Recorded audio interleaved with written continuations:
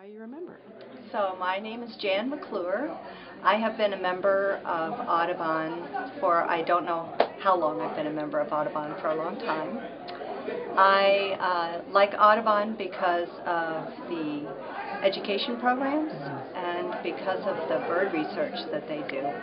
Some of my favorite research projects are the tern project that they did back in the late 90s to restore tern nesting sites out at the Isles of Shoals, and now they're doing some great work on whippoorwill habitat, so that's exciting.